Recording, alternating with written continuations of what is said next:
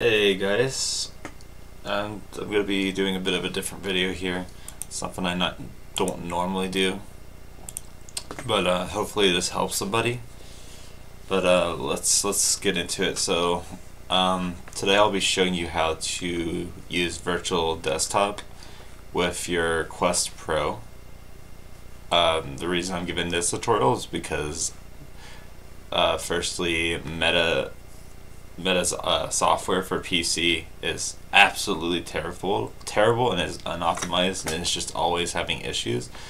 For me, when I try to use my Quest Pro with Meta, it just does not say, or it just says that the audio is not detected for it. No matter what I've done, I've tried everything. I've formatted the headset. The only thing I haven't done was just completely uninstalled Meta software from my PC and every bit of its instances, but I don't want to go through all that work because that is a lot to do. So I went ahead and just did some looking around to see if maybe there's some stuff I could do, and I didn't know that Virtual Desktop now supports the Quest Pro's face and eye tracking. And yeah, so I'm gonna show how to do this real quick. So the first thing you're gonna need obviously is Virtual Desktop. And I don't remember, I think I bought it on the Oculus store.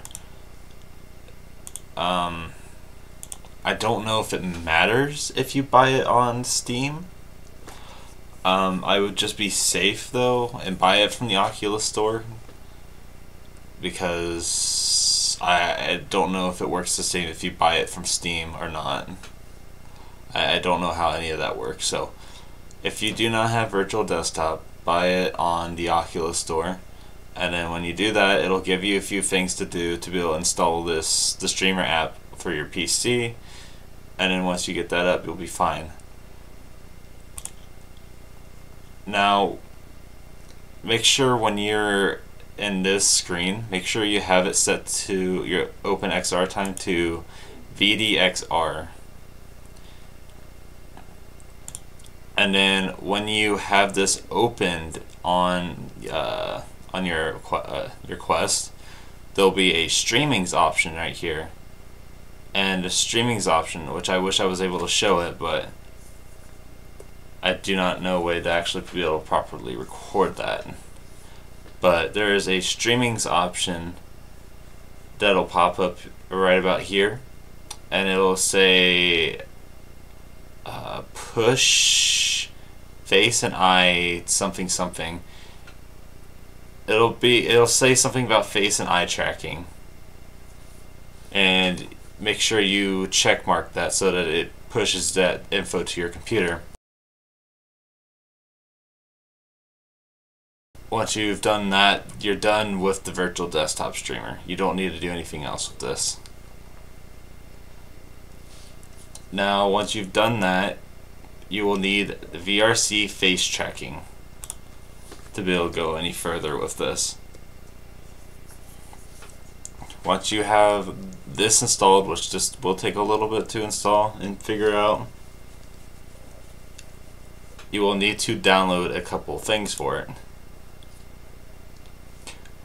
I don't know if you need this. I couldn't find any guides or anything to figure this out, so I just left this installed from my Quest software. I don't know if that would actually benefit anything, if it being installed or not, but the one that you will need is the Virtual Desktop.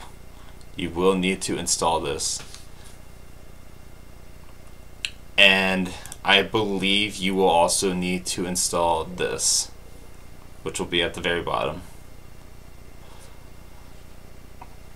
Again, I am not sure about the Quest Pro one. I don't know if you would actually need that, but I just left it installed just in case. Once you install it, you will need to task manager it here.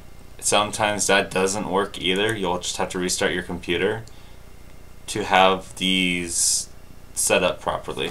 And then once you have it set up, if you open your Virtual Desktop on your Quest Free, or Quest Free, your Quest Pro, my bad.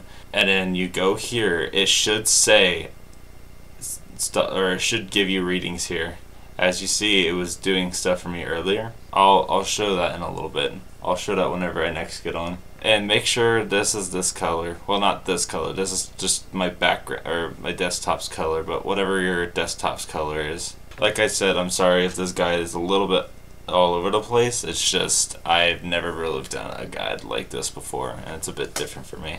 I should also mention, if you've never used Virtual Desktop before, yes, you will still need the Oculus app, but no, you do not need it running. All you need to do is just have it installed. The Oculus app is just there that runs in the background, and only 2 instances of it runs when this is being used. Another thing, make sure your headset is connected on the same Wi-Fi as your PC. If your headset is having issues finding your PC, you may need to make sure to have it on the same connection. And just a pro tip, make sure you have it on, if you have it available, have it on your 5 gigahertz connection, not your 2.4. If you have it on 2.4, you will most likely get screen jitter and all sorts of unfun things. So use the 5, or if you have it available, use your 5 gigahertz connection on the headset.